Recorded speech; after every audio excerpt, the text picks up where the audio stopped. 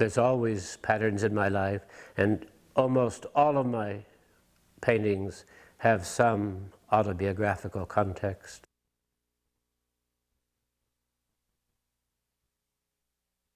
Artists were dealing with reality, meaning Coca-Cola bottles and Marilyn Monroe and refrigerators and Volkswagens, and I never got involved in that aspect of pop. I was really always on the fringe of pop in the first place, and I don't think the other pop artists really thought I was a legitimate member of their inner circle, and of course I was excluded from the inner circle. But because I was influenced, my neighbor and the person who brought me to Quinte Slip was Ellsworth Kelly. Kelly was very much a hard-edge painter, and for some time I was simply known as a hard-edge artist, and that would have been the most accurate, because I am a hard-edge artist. I don't have any soft edges, you see. My life is an endless meeting of colliding circles. Things just keep repeating themselves over and over. Last summer I realized that my mother had been dead for 50 years. She was born, by the way, in August, and of course she worked and ran her own restaurant, which is why the word eat is in plum. Ate happens to be the past tense of eat, so there seems to be a logical tie. Then August is bittersweet. This is a line from the poem that I wrote about my mother's death when I was a student in Scotland at Edinburgh. August is bittersweet memory, hot month, death reeks as it will reek in an Indiana autumn. August brought you, August takes you, heat becomes you, take the hot grave well, Carmen, August is memory.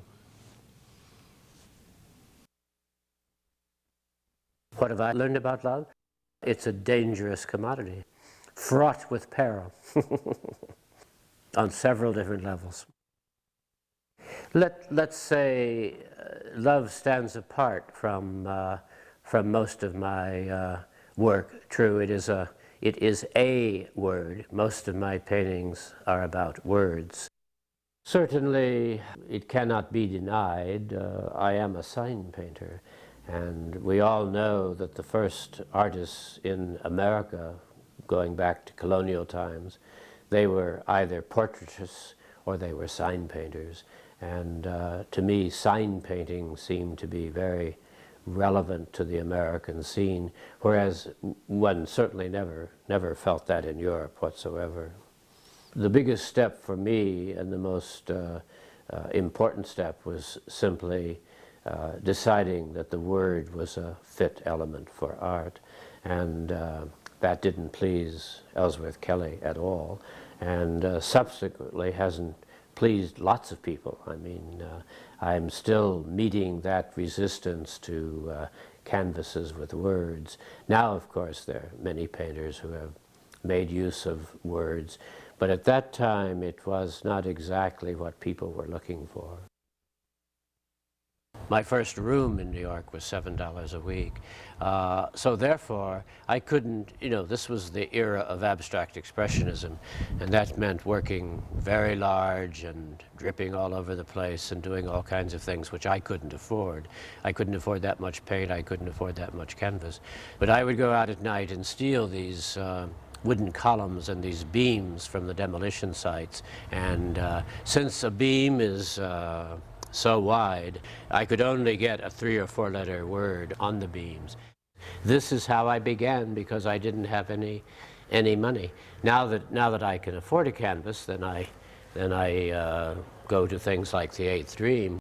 I started writing poetry when I was in high school, and now the very first poem that I wrote is on my latest canvas, October is in the Wind. In fact, it's published on October the 24th, 1945.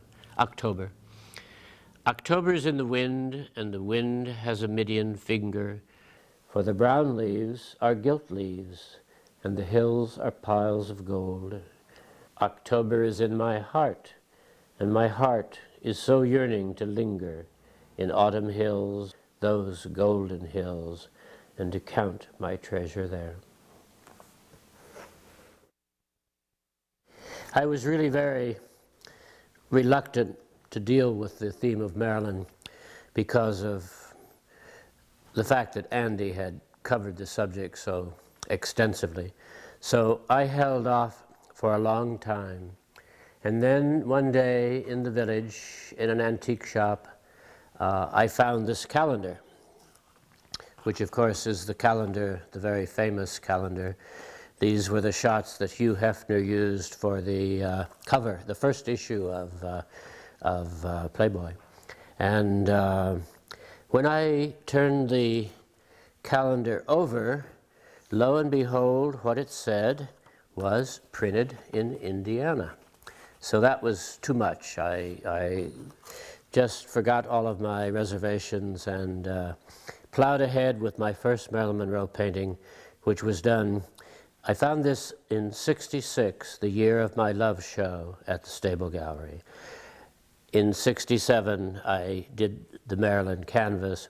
Marilyn rested for many, many years, and then recently she came to the surface again like a true mermaid, the seductress that she is.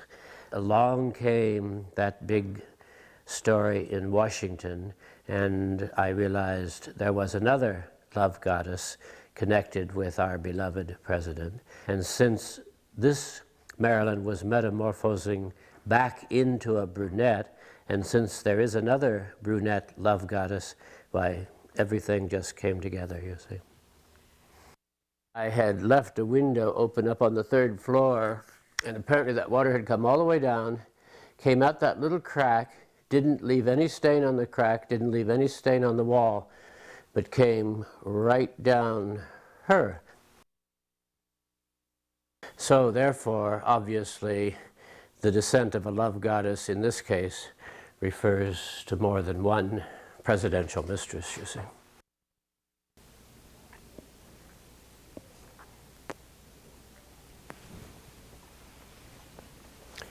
Pelvic and bright. Pelvic and bright, the rose I hold athwart my thighs, so red blooms bold for summer's sighs. Sweet loves, behold, let crown the skies in centric throne the rose I've grown.